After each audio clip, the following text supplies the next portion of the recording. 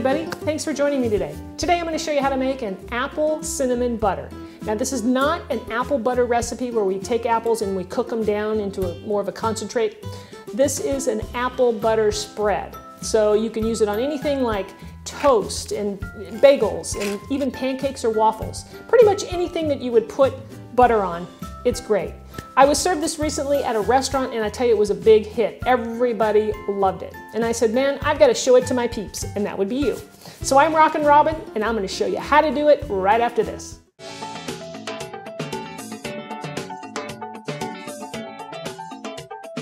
Alright guys, so before we go over the ingredients, I want to do a quick shout out to Jessica in Corpus Christi, Texas, and her family of 8 children.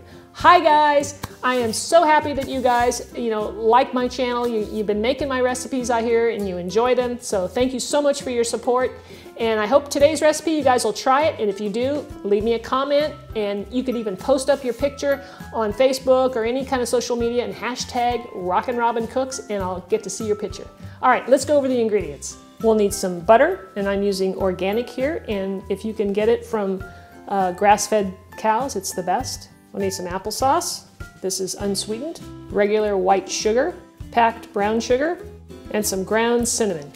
All we have to do here is take our butter and place it in the bowl. Remember, it's been softened, so it will whip up easily.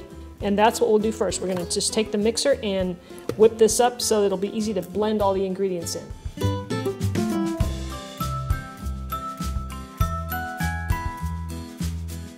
All right, so now I'm going to add the applesauce and all the other ingredients. Start with that.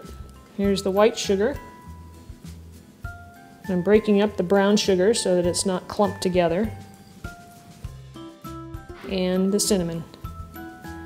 Now we're just going to blend this until everything is really mixed in well.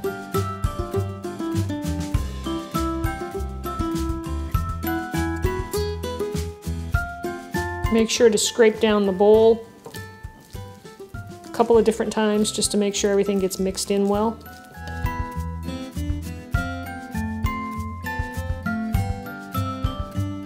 Alright guys, that's it. Just make sure that you whip this up for about a minute so the sugars can dissolve in the butter, and you're done. That's it. So now I'm just going to place this right here in my little container, and I will of course store it in the refrigerator, cover it up with a little saran wrap, and it's ready to go when you are. Now, like I said, delicious on toast, pancakes, waffles, whatever you want to try it on, guys.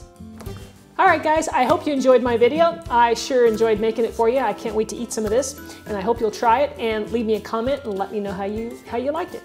All right, so if you haven't subscribed yet, click that button up there and you'll be notified every week when a new video comes out. And if you have any recipe requests for me, leave them in the comments below. I'd love to hear from you. All right, guys, we'll see you next time. Take care. Apple butter on toast, it's phenomenal. You got to try it.